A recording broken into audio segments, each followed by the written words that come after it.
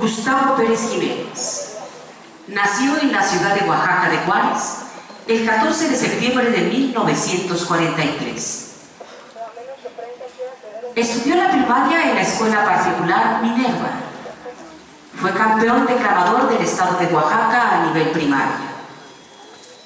Estudió la preparatoria y licenciatura en Derecho y Ciencias Sociales en la UAPCO. Fue campeón de declamación del estado a nivel preparatoria.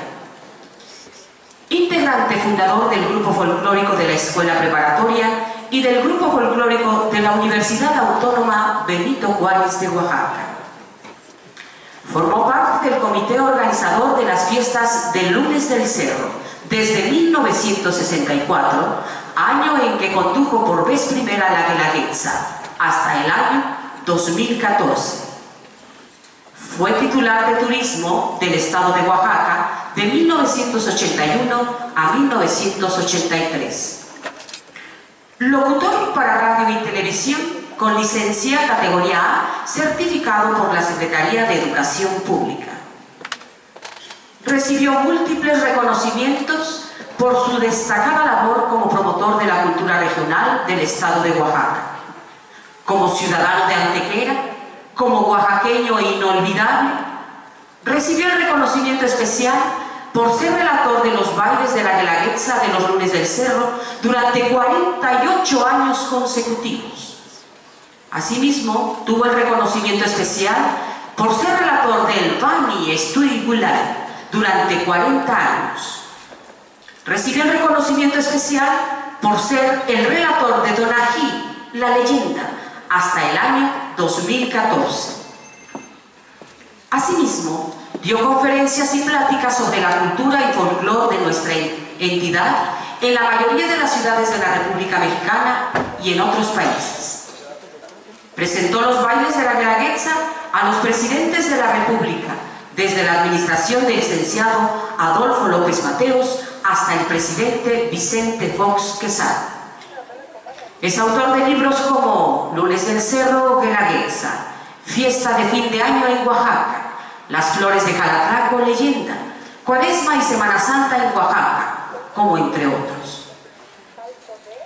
Gustavo Pérez Jiménez, has dejado un gran vacío, has dejado un gran legado, tu incondicional amor a Oaxaca, 50 años de entrega y de pasión. Recibe hoy, donde quiera que te encuentres, un homenaje a tu memoria, honrando tu destino. Descanse en paz, Gustavo Pérez Jiménez, la voz del hombre de Oaxaca. Yo creo que él, como algunos otros,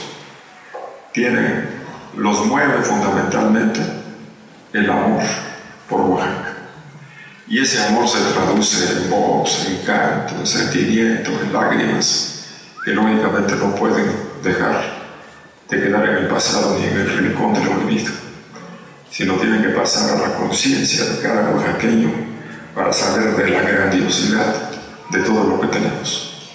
Yo creo que deberíamos de alguna forma, y en el auditorio de la Guelaguetza, me imagino que en ese momento se me ocurre por lo menos una placa conmemorativa.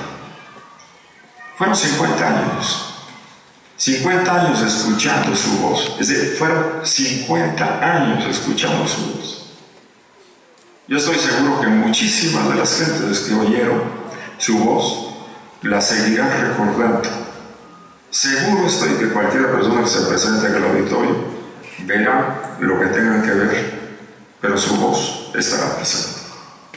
Entonces lo mínimo que podemos hacer es poner una placa para que ya en forma permanente aparezca su nombre en el lugar al que le entregó toda su vida.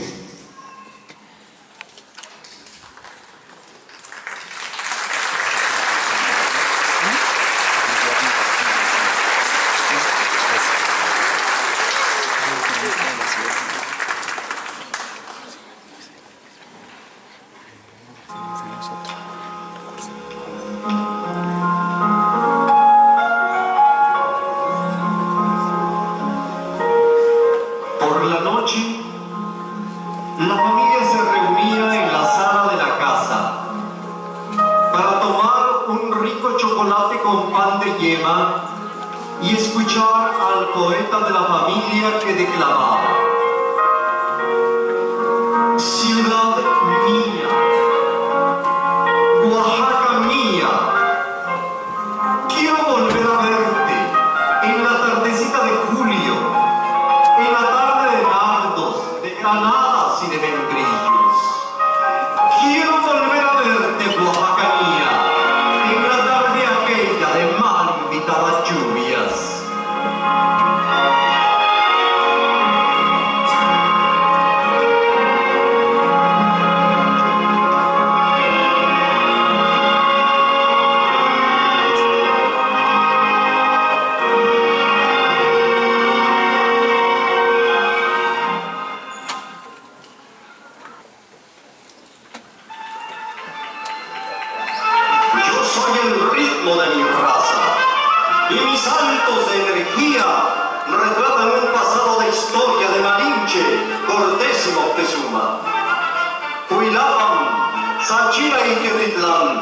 Fabrican mis plumeros de múltiples colores y espejos que reciben remembranzas del oro en las cabezas.